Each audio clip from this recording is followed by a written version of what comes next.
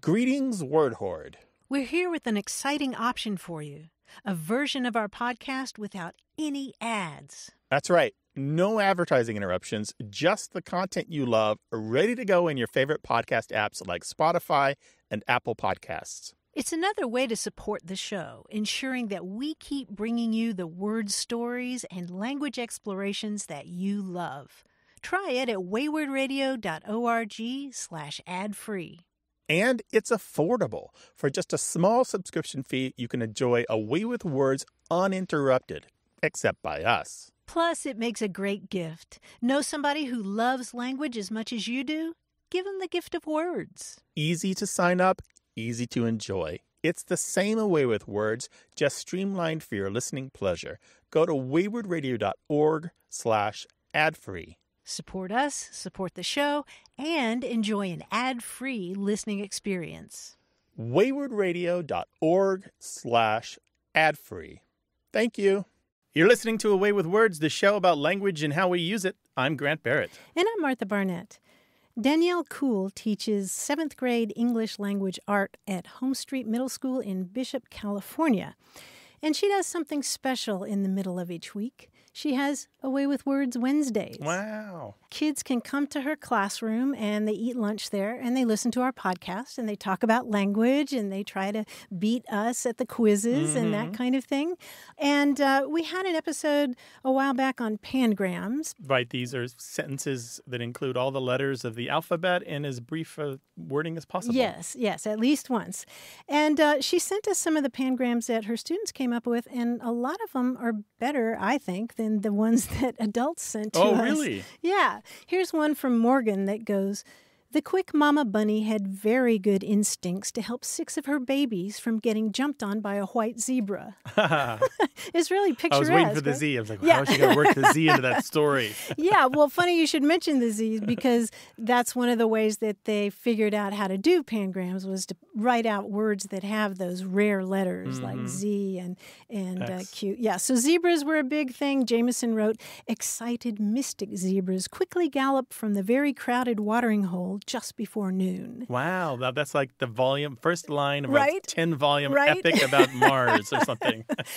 Exactly. And here's one I learned something from. This is from Anwin.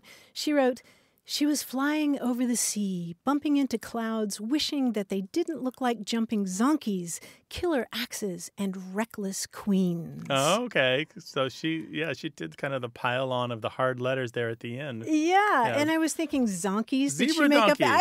I know, donkeys painted like zebras. Have you never been to Tijuana? I have, but there are zonkies in real life, too. Oh, yeah. yeah. You know, the product of a zebra and a donkey. Gotcha. Yeah. So I thought those were really cool. I'll share a couple more later in the show. Pangrams. There's no end to the pangrams. No end. Our inbox will be flooded with more pangrams. Bring them. 877-929-9673. Email words@waywardradio.org or talk to us on Twitter at WAYWORD. Hello, you have A Way with Words. Hi, my name is Jim Gemberling from Abilene, Texas. Jim from Abilene, welcome to the show. Hey, Jim. What's up? Oh, hello. Thank you, guys. Well, I believe I was responding to a question you had asked about pies or unusual dessert names. Mm-hmm. Yeah, we're always talking about food and language, so it sounds like us. Oh, yeah, well, I'm all about food and language, too, because I talk while I eat, and I try not to let people see my food. But when I was growing up, my mom was from Pennsylvania, and there was a pie called a shoofly pie. And I was a child and really remembered I liked it very well, although I've never seen it since as we've been in Texas. And there was also a mincemeat pie, but it never had meat with it. So I didn't really understand where those came from. Okay, shoofly pie and mincemeat pie. Well, your description of shoofly pie sounds right on the money because it's pretty much localized to the Pennsylvania area. It's a really sweet pie, right? A lot of molasses and... Oh, sure, yeah. Down here, pecan pie is a good substitute. But the shoofly pie, as a child, I was thinking very tangential or very, on task thinking. I'm going, shoe, I don't get that, and I don't see any flies around. But I think that's the kind of pie you put it in a window. The flies will come pretty soon. Yeah, I think that's exactly it. So it's SHOO. shoe. Like shoofly. Get out of here, fly. Get out of here, fly. Right. And it's more like a cake, really, right? Or a tart. Yeah, maybe a tart. Sometimes it has a top. It was really kind of, I remember it being sticky and very tasty as I grew up. Also, that mincemeat pie, as I recall, that was a very spicy kind of, not hot spicy, but it had a lot of clove in it or whatever. And I don't know, I've looked it up since we talked about it. Some of them even have meat in it, I guess, but I don't remember meat being in it. Well, they used to. These days, mincemeat, at most, it'll have a little fat in it, like beef fat or something like that. But usually these days, there's no meat in mincemeat. Okay. Yeah, just little things all cut up, like raisins and minced, to cut into fine pieces. Oh, yeah, I bet the raisin thing I remember. I think that was a big part. I thought clove was a big part, too, as I recall. But, again, those were long days ago, and I was just made me think of these neat things when I heard you guys on the radio. Yeah. Well, Jim, there you go. Shoofly pie comes from Pennsylvania. A lot of people think of it as being something to do with the Pennsylvania Dutch. There's a variant called Montgomery pie. Did you hear about this ever? No, I haven't heard about this. It's from Montgomery County, Pennsylvania. It's similar to shoofly pie, except sometimes they add lemon juice. Oh, okay. And maybe buttermilk as a topping. Oh, that sounds interesting. I'll have to look into that somewhere. Yeah. Sometimes it's called Granger pie or Pebble Dash.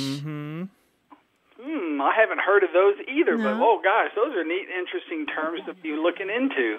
I'm gonna surprise some bakers here in my town. Jim, thank you so much for the call. We really appreciate it. Sure, it's no problem. I just enjoy listening to you, so thanks a lot. I appreciate it. It's our pleasure. Thanks for being with us, Jim. Bye.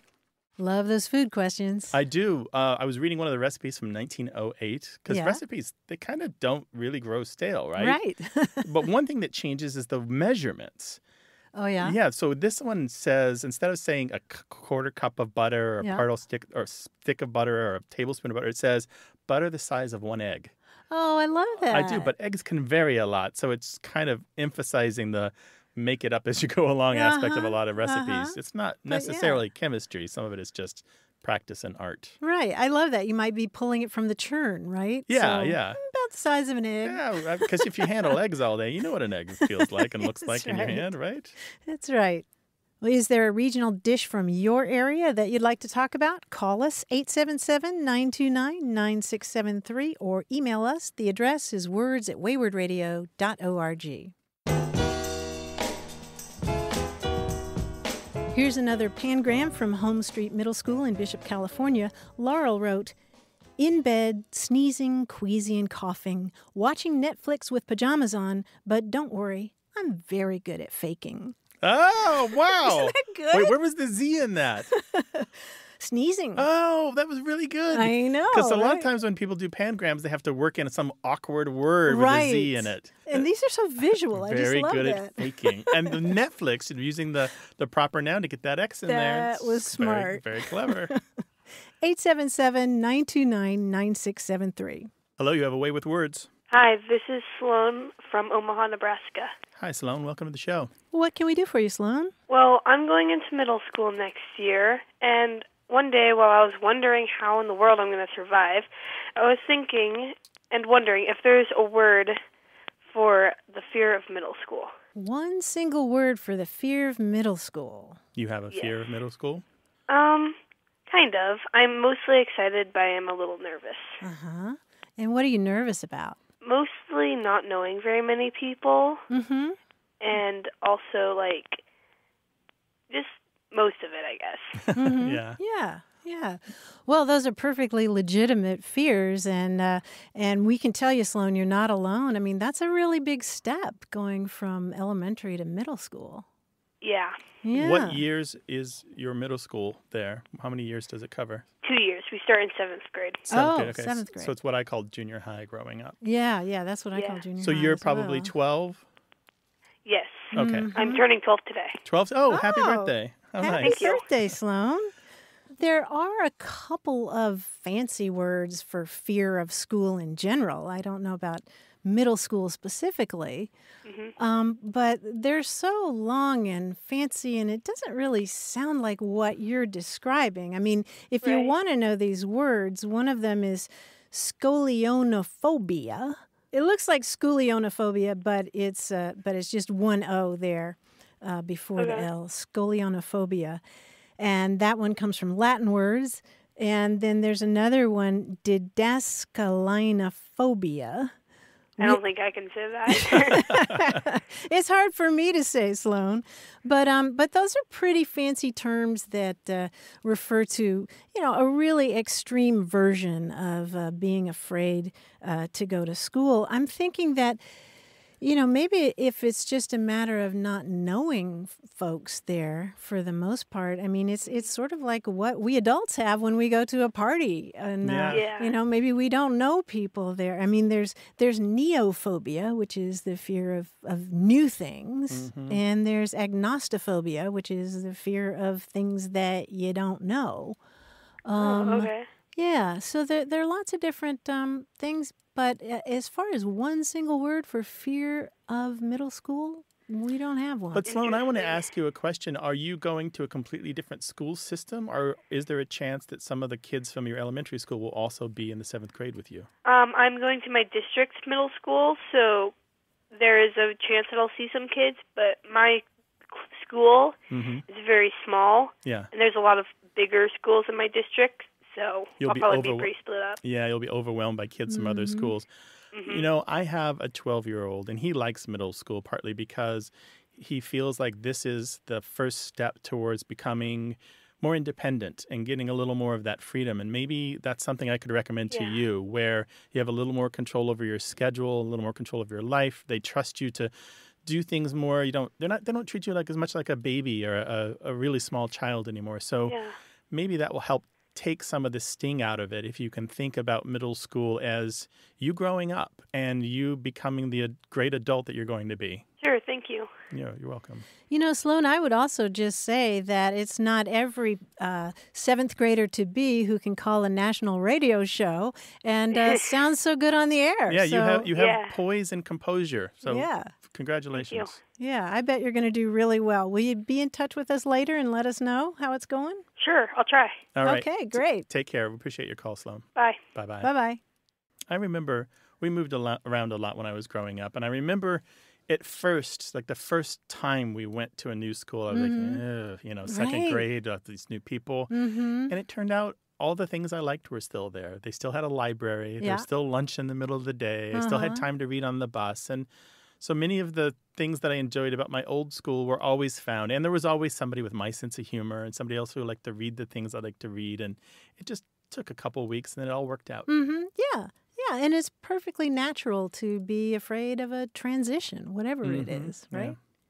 We welcome your calls, and no matter your age, no matter your background, no matter what the issue is, as long as it's about language somehow, 877-929-9673. Email words@waywardradio.org.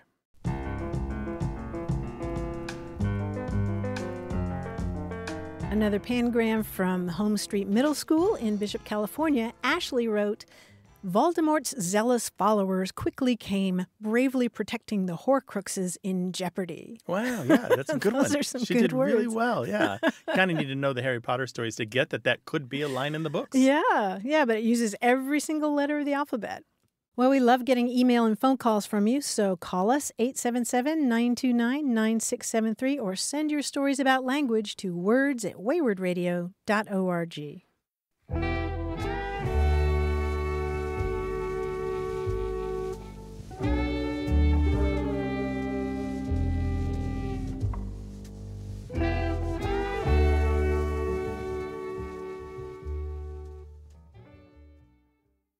Got a minute? We need your help. Head over to gum.fm/words and share your thoughts in our quick survey. Your feedback matters. It's the backbone of our show's success. Thanks for making our show even more successful. That's gum.fm/WORDS. Thank you. You're listening to A Way with Words, the show about language and how we use it. I'm Martha Barnett. And I'm Grant Barrett, and we're joined from New York City by our quiz guy, John Chaneski. Hi, John. Oh, hi, Grant. Hi, Martha. How are you? Doing Fine, well. Thanks. You? Good. I went to NYU, and I studied theater, so a lot of times people can't really tell where I'm from by my voice. But I was born in Hoboken, And when I go back there, I easily code switch into a Jersey dialect. But I never say Joyzy. I've never known anyone in Jersey who did, except maybe Joe Piscopo. However, I did know some people who would substitute for oi. For example, my grandmother would call oysters oysters. Oh, sure, yeah. Yeah. Now, you can imagine my surprise when she was cooking pasta. The first step was to bring the water to a knotty, rounded tree growth. What's that? Burl. Burl. A burl, yes, a rounded, knotty tree growth that results in beautifully grained wood. I could not understand, but that's right. She would burl the water instead of boil. So this is sort of dedicated to my gram. A quiz about words and voids. Now, the second thing Graham usually did was ask me to fetch from the pantry a British nobleman above a viscount and below a marquess. Now, I didn't even know we had one of those, but what was it that she wanted? Earl.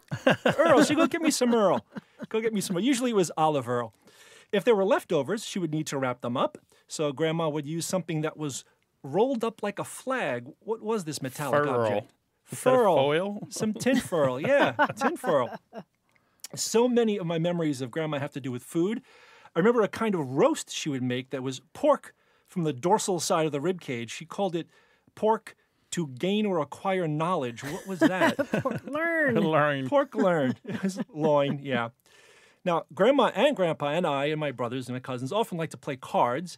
And they had a book of rules they consulted to make sure we played properly. Now, what did this book have to do with throwing an object with great force? Hoyle. Hoyle. It was according to Hoyle. Hurl. According to Hurl. When my family went on vacations, my grandparents often came with us. Why did they want a hotel room that was taking a break with the intent of resuming later, as if their hotel room was a meeting or a court trial? Let's Adjoin. Adjoin. Let's adjoin. They wanted adjourning rooms, my grandparents, yeah, with my parents. Yeah. I started writing puzzles freelance while I was still living at home with my grandmother and my grandfather. After sending in my first work for publication, why did my grandmother think I needed to send the magazine something that is the opposite in order to get paid? Something that is the opposite in order to get paid. An inverse. An inverse. I had to send them an inverse. Even back then, I was known for finding concepts that needed new words, or as Grandma would put it, I was adjusting the space between letters in a piece of text. That's close enough, I guess.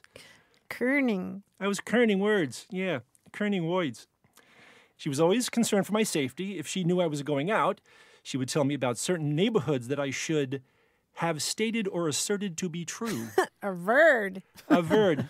Or avoid, right. Avoid. Now, I never had the chance to find out what Grandma's feelings were about turquoise, but I'm sure her head or my head would have exploded. So that's all I'm going to say for now.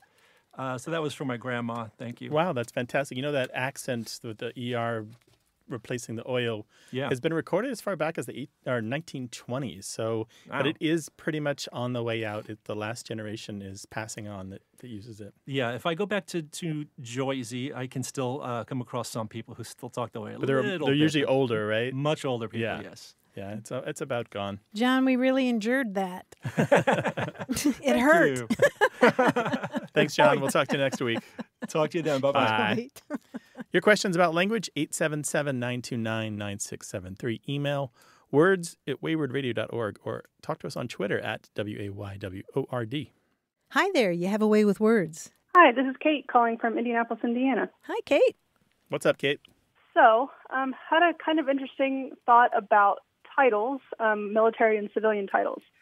I just received my doctorate in physical therapy. Ooh, congratulations. Thank you. And my fiance is a lieutenant in the National Guard in the Army. Excellent. So I found lots of information about how to address a couple if one has a title and the other doesn't, or if a military member has a civilian title. But I can't find anything about how the two of us would be introduced, say, at our reception, if we want to be introduced as something other than Mr. and Mrs. Let me ask you a couple of questions. Did you use any particular wording on your invitation, like titles and order and that kind of thing? We just used our, first and last names. I believe my name is first on the invitation. Mm-hmm. But for no reason other than I was the one typing them, so my name went on first. Of course, good reason. Okay, and so you're asking about being introduced at the reception. So somebody says your name aloud, right, as you enter the room? Right. Introducing for the first time as a married couple, typically it's Mr. and Mrs. But we were thinking, since we both have titles that we've worked hard to earn, Right. We could have some fun with them. Sure. Right. But we're not sure if it goes doctor and lieutenant or lieutenant and doctor. And will he be in uniform? No. Okay. And will you be taking his last name, or are you keeping your own? I will eventually take his last name. Okay. Okay. These are all It's a important lengthy process to go through. Yeah. So. Yeah. These are all important questions if you're going to hew to the most conservative point of view on these names. We are far past the point in American life where all of the old naming conventions are respected all that much in pretty much any place except the most formal of circumstances. So you can kind of do whatever you want, really, to be honest, Kate. Sure. But if you're going to do the formal thing, strictly formal, if your husband is not in uniform, he's still probably first in the list. So let's just say that I don't know what his name is. Let's just say it's Jack. So Lieutenant Jack Smith and Dr. Kate Smith, something like that. That's how you would do it. So the man with the man isn't automatically first. He's first because he has the military title. Right. If you had the military title, you would be first and he would be second because his doctorate, his civilian title comes after the military title. Right. Okay. Yeah, that's it. Yeah, But traditionally speaking. Traditionally speaking. But, there are lots of different conventions for this around the world and even around this country. And in parts of Africa, for example, in the English-speaking world, they will pile on titles. So he could be Lieutenant Mr. Jack or Mr. Lieutenant Jack, right? And you could be Dr. Mrs. whatever. Yeah. Are you leaning in one direction or another? I like the way that doctor and lieutenant sounds, just because we both have, monosyllabic first names and it'll be a very long last name. So I like the way that doctor and lieutenant goes with all of it, but yeah, he likes the way lieutenant and doctor goes. I like the formality. I like the formality of both of them together in either order. It's romantic. It's like a lovely novel about two very competent, busy people who are brilliant, brought together to make a new thing together. I love it. But are you saying that he wants to do it one way and you want to do it the other way? We don't have a strong opinion about it. It was just when we kind of play around with it and go, well, which way would it go? He likes the way that lieutenant and doctor sounds better than doctor and lieutenant. Oh, could you arm wrestle or flip a coin or leg wrestle? I'm not sure I'd win that one. Do let us know what you decide. Maybe on the night of, you'll have inspiration and something will come to you and you'll be like, oh, that makes perfect sense. Why didn't I think of that before? And that's what we want to hear about, all right? Who has to do the introducing? Sure. Yeah, is it the father of the bride or somebody of that stature? It'll likely just be the DJ that we've hired for the event. Oh, well, you can blame the DJ if people are unhappy. Yeah, slip the DJ a 20 and have him do it your way. Fair enough. All right. Well, thanks so much for your time and for that information. And I might keep that bit to myself, but it really should be lieutenant and doctor. Congratulations on your new life. It sounds wonderful. Thank you. And I'll update you when we decide what we're doing. All right, cool. Take care now. Thanks. Good luck to you both. Bye-bye, Kate. Bye. Thank you. Goodbye. 877-929-9673. Email words@waywordradio.org or talk to us on Twitter @WAYWORD. We got a voicemail from Julie Andreas in Hammondsport, New York, and she said, when we were kids and my dad was obviously doing a project of some sort, and we were silly enough to walk up to him and say, "Hi, Dad, what you doing?" His response would invariably be, "I'm sandpapering a bowl of soup." Go away, kids. Add Scram. that to our long list Right? of the things that parents say to make the kids go away. Yeah, we've collected a lot of those, but I've never heard that one anywhere. What's the buttons for kittens, britches, or something like that? I'm sewing buttons on ice cream, that kind of thing. It reminds me of the expression soup sandwich, as silly as a soup sandwich, which makes no sense at all. Right, yeah. And that reminds me of milk sandwich, which is the joke that people always make anytime there's a severe weather event and you go to the grocery store and all the bread and milk are gone. Oh. What are people doing? Making milk sandwiches? Yeah. I didn't know that. That's cool. 877-929-9673. Hello, you have a way with words. Hello, this is Noam from the Bronx, New York. Hi, Noam. Welcome to the show. Thank you so much. Glad to be here. Glad to have you, Noam. What's up? Why, within sayings such as look a gift horse in the mouth or straight from the horse's mouth, how the origin, what the origin of having the animal a horse within those sayings it is instead of, say, a zebra or a monkey instead of any other animal? So you're asking about expressions like don't look a gift horse in the mouth or straight from the horse's mouth, things like that. Right, precisely. Sayings that encompass the animal horse. Martha, why don't we say straight from the monkey's mouth? That would sound interesting. Yeah, well, both of these reflect a time when horses were much more commonplace. Yeah, daily in life, everyday right? life. There are a lot of associations when it comes to straight from the horse's mouth to horse racing itself. Right. Because in the late 19th century, for example, people talked about, they would go to the track and they wouldn't want a tip from the bettors hanging around there or the stable hands or the jockeys. They wanted a tip on who would win the race straight from the horse's mouth. And there are other stories involving horses' mouths and truth in the past. When you talk about don't look a gift horse in the mouth, you're talking about a horse being given to you and when horses get older, their gums recede and so their teeth look longer. And so that's also why we talk about looking long in the tooth. So there are all these terms that have to do with horses, and they just reflect their place in our society a generation or so ago. I see. And do we know when those sayings were coined approximately or created? Well, the straight from the horse's mouth is, mid-19th century? Yeah, roughly. Grant? Mm-hmm. Yeah, and it shows up early in not only just in horse racing, but it shows up in stories about horse trades gone bad where somebody lied about the age of a horse. And there was a funny anecdote running around in the 1860s or so that the newspapers were publishing that about somebody saying, "How did you know how old it was?" And he's like, "I got it straight from the horse," right? But the other one, Martha's got a lot more legs to it, right? Yeah, 4. Don't look a gift horse in the mouth goes back to the writings of St. Jerome. Yeah, centuries. Centuries. Oh, wow. Hundreds of years. And it also appears in pretty much every European language. And you can find it in Latin even. Yeah, and the metaphor, of course, is don't look too closely. Don't inspect a gift too closely. Right, yeah. So I see that there's a whole equine history to those sayings. Yeah, I don't know that new horse idioms are being coined now. I suspect with the horses being relegated to specialty areas in modern life, they're not being coined for everyday use. Yeah, we certainly have a lot of horse racing terms. My favorite is hands down. Yeah. Somebody wins something hands down. It's a reference to a jockey who's so far ahead that he or she can lower his or her hands at the end of the race. So I see that those sayings were largely coined at a time where events such as horse racing and other horse-based events were more popular than they might be now. Yeah, horses in everyday life. Horses have always been valuable animals. Right. So horses were property of some prestige. Sales and trades and that kind of thing. Noam, thank you so much for your call. We really appreciate it. Absolutely. My pleasure. All right, nice take care now. Bye-bye. Bye-bye.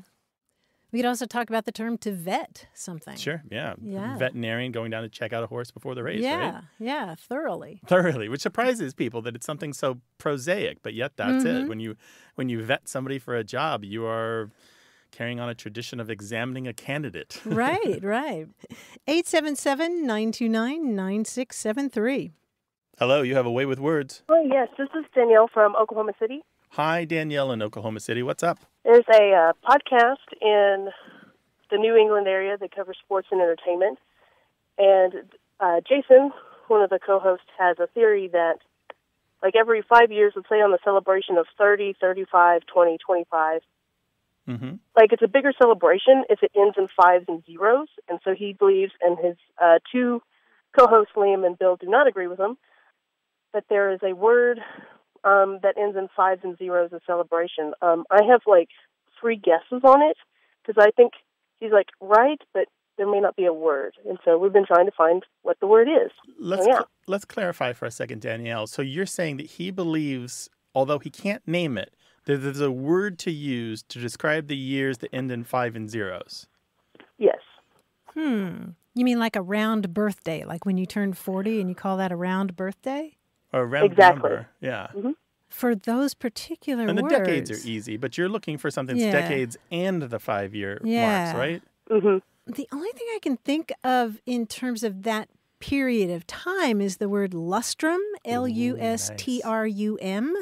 I doubt that's the word that he was thinking of, but it refers to a period of 5 years, and it goes back to an old Roman practice of doing a ritual sacrifice every time they did the census, which was every 5 years. So it actually goes back to an old word that means to wash. I think it's like, lavatory or something like that. Lustrum, which is kind of a sexy word, but probably not what you're looking for. Right. And what's funny is there's I'm in Oklahoma City, and this podcast radio shows in New England. And everyone from around the world, this has been a debate for 2 years. Does this term exist or not? And every time he refers to it, it's like 5s and zeros. It's something that ends in 5s and zeros. And there's I'd say 90% of people, it sounds like they don't believe him. And I'm I think he's got an idea. He might have a concept, but the word is what nobody knows. Does it exist? So that one, correct, that's great. I don't know. That's funny to me. Danielle, are you saying that this podcast guy actually knows the word and is withholding it? No, okay. No, I don't think he. It's because he went to him and his friends. I think they all went to school for film and radio, journalism. I guess would be the category. He remembers hearing the word or understanding the concept, but I think he's blanked on the word. Now, if he's holding it from us, then I'd be like, hey, Jason, what do you do? Yeah. But, I got to tell you, if people have been working on this problem for 2 years and you've come to me and Martha and we don't have an answer, I'm not saying that we know everything, but I'm saying all those other people plus the two of us, there's a good chance that he is just having a lot of wishful thinking. I mean, you can just call it a big anniversary and be done with it, right? Yeah. We don't have to have a special term for that. And frankly, any new term that you would coin or an old one like lustrum that you would bring back is just going to sow confusion because people don't know it. And so then you have a whole new job of confusing them with a word that you didn't used to have. So really just call it a big anniversary and be done with it and then continue to talk about the Patriots and the ball gate and all that stuff. Yeah, I mean, Grant and I can tell you all kinds of words that are put together with Latin words, like quindecennial is a 15-year anniversary. Right. And things like that. I could see coining something like ennial. We take nth, which just means some unknown number of counts, and then ennial, which means annual, just saying the ennial, but you would probably use something like that when you didn't know how many years it truly was. It's fun to have these things to argue about. They certainly stop us from fighting in the parking lot over sports teams. But really, I would just email them and say, dear gentlemen, wrap it up. But I appreciate it. Because, again, we could all coin something, but making it catch, that's an impossible task. Well, thank you, guys. Y'all have a good day. Take care. Bye-bye. Thanks. Bye-bye. Maybe you know the word. If you do, call us or call us about any language question. 877-929-9673.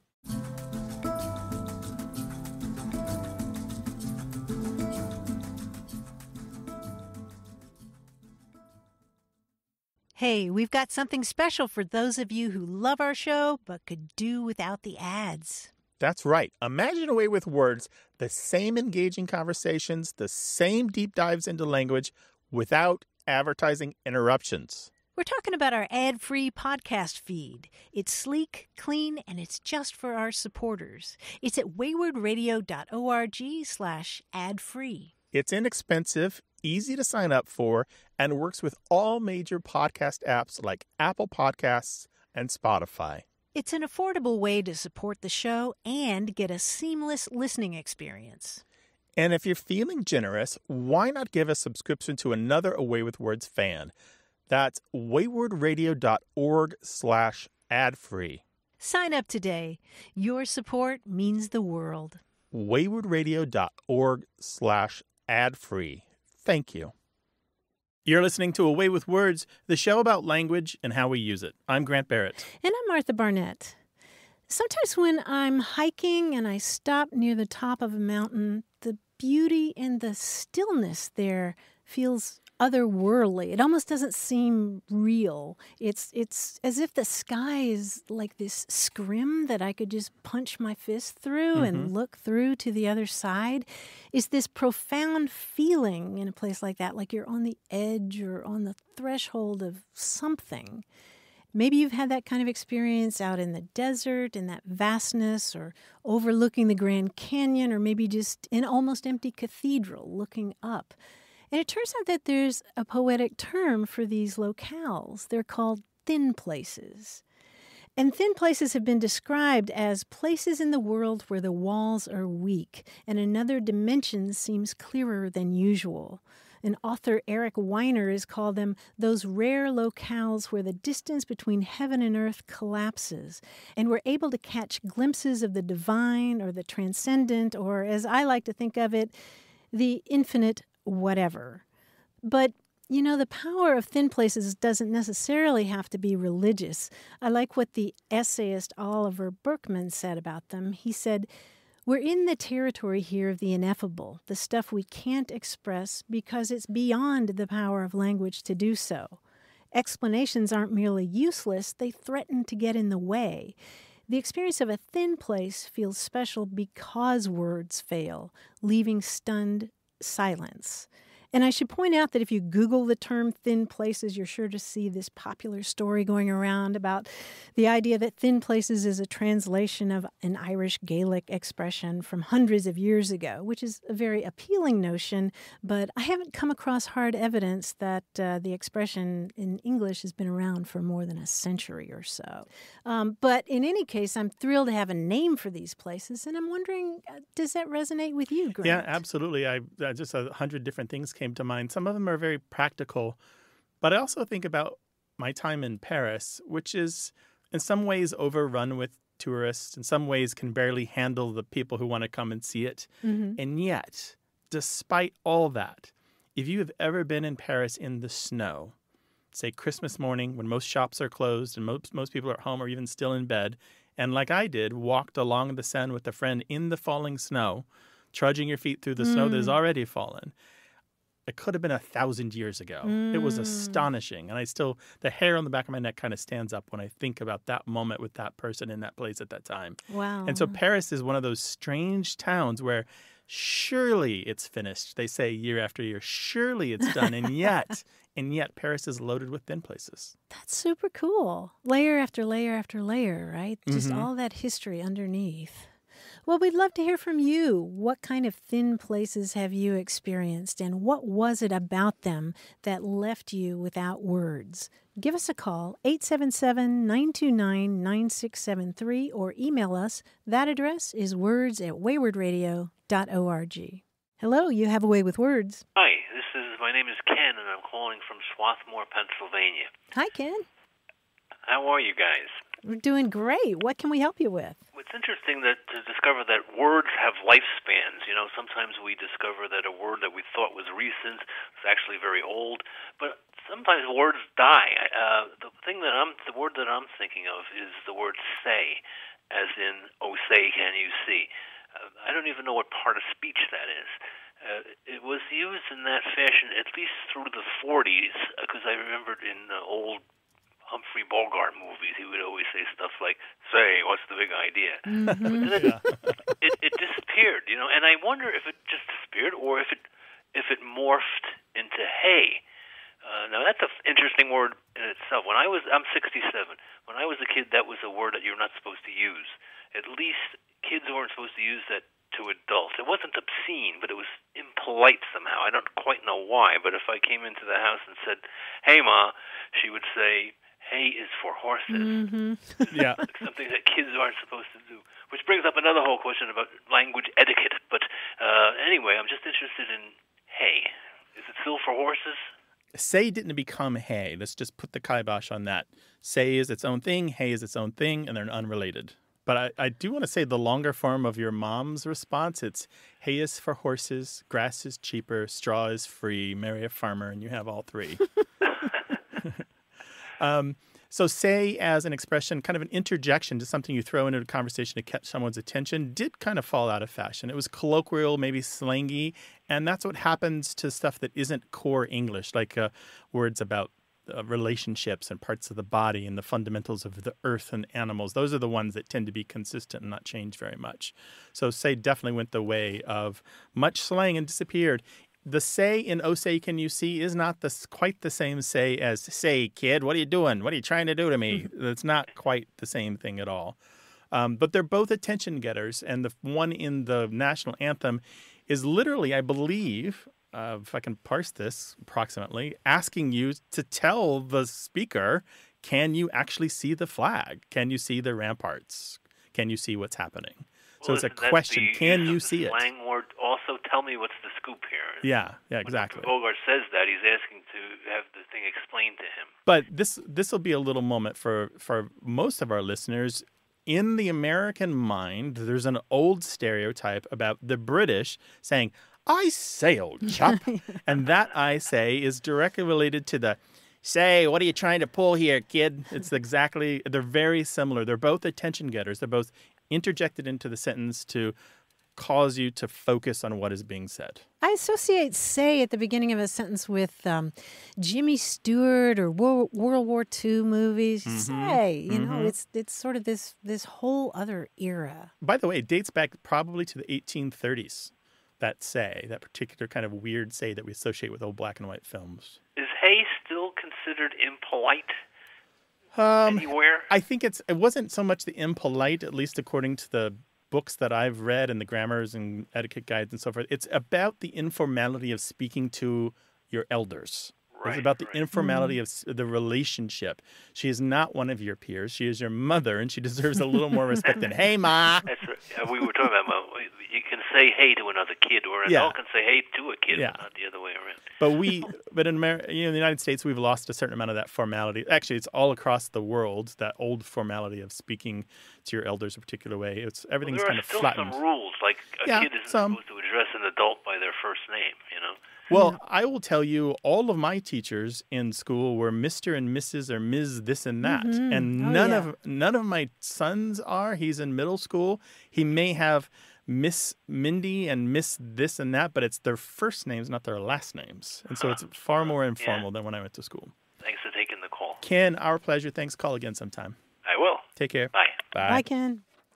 Give us a call, 877-929-9673, or send your stories about any aspect of language to words@waywardradio.org. Hi there, you have a way with words. Hi, this is Evelyn. I'm calling from Wilmington, North Carolina. Hey, Evelyn. Welcome to the show. What's up? Well, there was an expression my parents used to use, and I've always been curious as to where it came from. I was talking with my older sister, and she said, "Well, let me know what you find out." So when we were growing up, if we were sassy to them at all or would talk back, she would say one of two things. Either you're getting too big for your britches, which I understood, but she would also say, "I'm going to bring you down a buttonhole lower." And we knew it was a threat, but as an adult, I've often wondered, well, what does that mean? Where did it come from? Where did the expression originate? So that was my question. Buttonhole lower. So you may be surprised to find that the expression to bring someone down a buttonhole or a buttonhole lower is about 400 years old. Wow. Maybe more. Maybe actually more like 500 now that I'm looking at it. So the word buttonhole itself appears about 1530 or so. Before that, garments were fastened in other ways. But then by the middle of the 1500s, we have this expression popping up, and it pops up in Shakespeare too. And it means basically to take someone down a peg, which is a good synonym for it. Both of these are ways that you might fasten a coat or cloak or an outer garment. And as a matter of fact, we still have coats that fasten with pegs. They look like horizontal wooden buttons, and they kind of slide through the hole, and you turn them sideways so that the button is one way and the slit is the other, right? The buttonhole slit is the other. Yes. We don't know 100% for sure why people coined this, but we think it means to expose someone's body in public, to embarrass them, because it was a time when propriety was a little different when having a décolletage or having one's skin exposed wasn't the done thing. And so if you undo their clothes by a button, imagine like jerking their clothes, the button pops, you're embarrassing them. You're embarrassing them by exposing them or undressing them in public. Oh, okay. Yeah. That's very fascinating. I thought it was just, I don't know, something they made up or whatever. So that's amazing. Oh, It's long that old. history, yeah. But it's the embarrassment part is kind of speculation, and I always hate to do speculation on this show, but it's the best that I have to offer. That's what some of the people who've researched this believe, Eric Partridge and others. Yeah. Okay. Well, all right then. Well, thank you very much. I appreciate it. I'll let my sister know where it came from. Evelyn, thank you for your call. We really appreciate you. Thanks, Evelyn. Thank you. Bye-bye. Thank Bye-bye. you. Bye-bye. Well, if there's a word or phrase kicking around your family and you're not sure if it's your phrase or if other people use it, call us, 877-929-9673.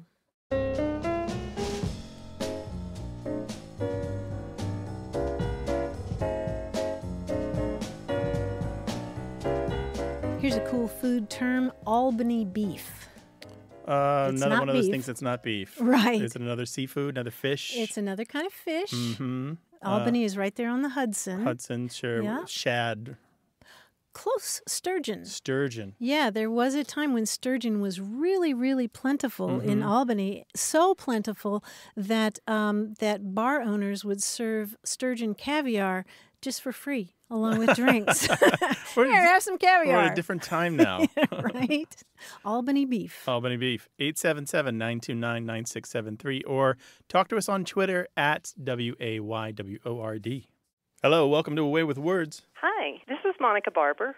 Monica, where are you calling from? Calling from Lexington, Kentucky. Lexington, Kentucky. Well, welcome to the show. What can we do for you? Well, I listen to your show every week. Yay. And I came up with a term that we used as kids all the time in my little hometown in northern Kentucky. And since I've moved away, I have not found another person who knows what I'm talking about when I talk about tick-tacking. Tick-tacking. And Monica, what northern Kentucky town is that? Augusta, Kentucky, population 1,500. Okay, all right. Well, tell us about tick-tacking.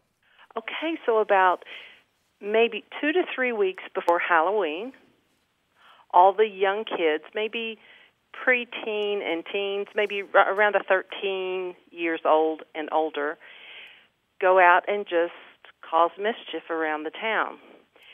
And so you might do things like the most popular is soaping car windows, or if you're really brave, house windows. And so for a few weeks before, we would go get corn out of the farmer's field that was all hard for the cattle, and we would shell the corn into bags and save it up. And so you might run down the street and throw corn on somebody's front porch, and then watch the lights come on.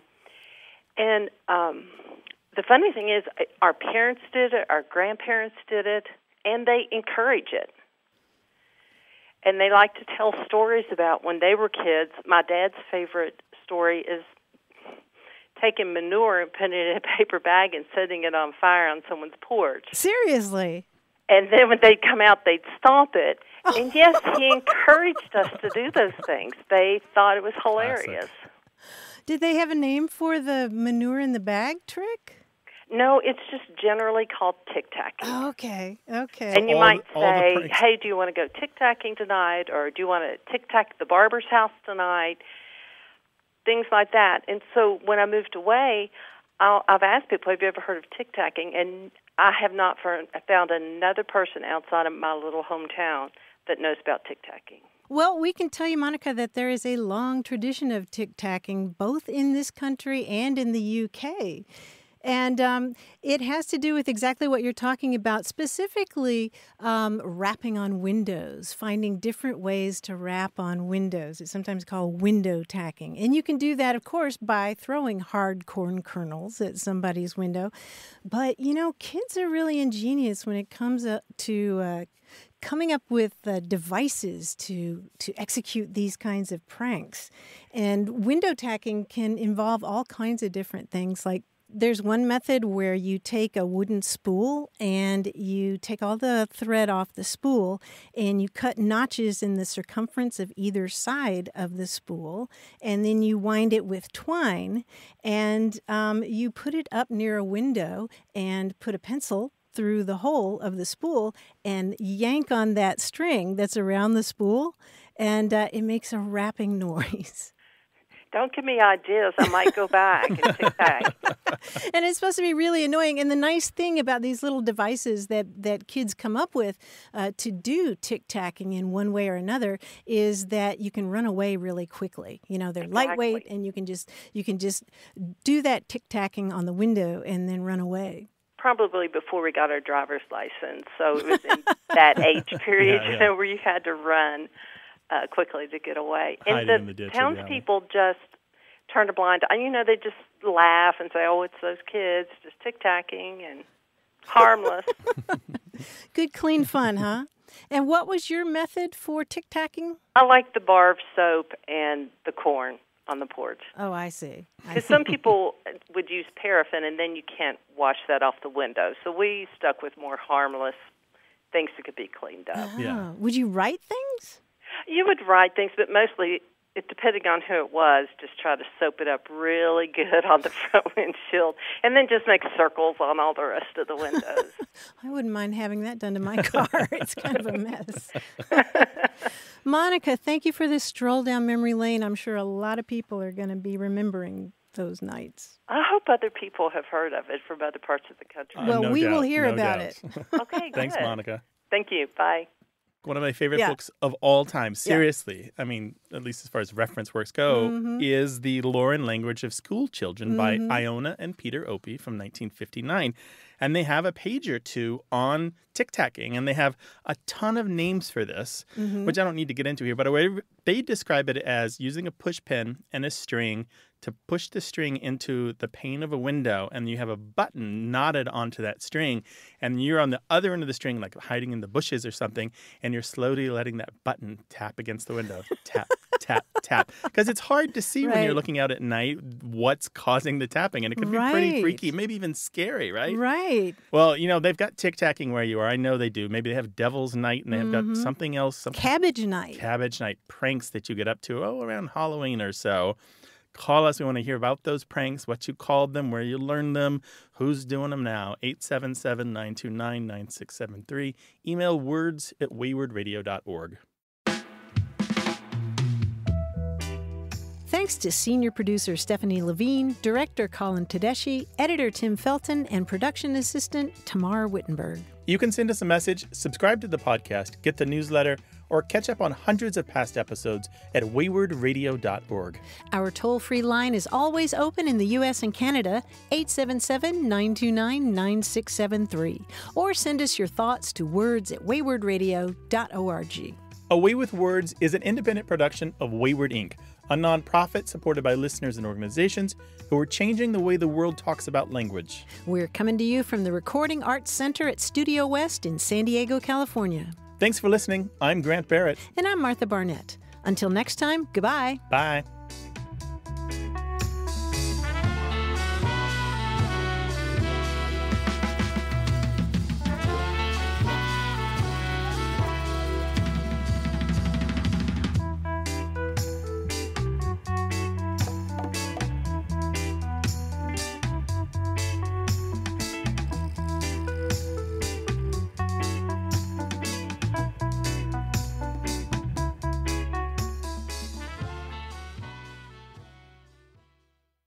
Hey, listeners, we have a favor to ask. We'd love for you to fill out our listener survey at gum.fm/words. Your feedback is crucial. It's quick, and it helps us make our show even better. It shapes our show, helps us plan, and ensures we're bringing you the content you love. That's gum.fm/WORDS. Thanks for being a part of what we do. Thank you.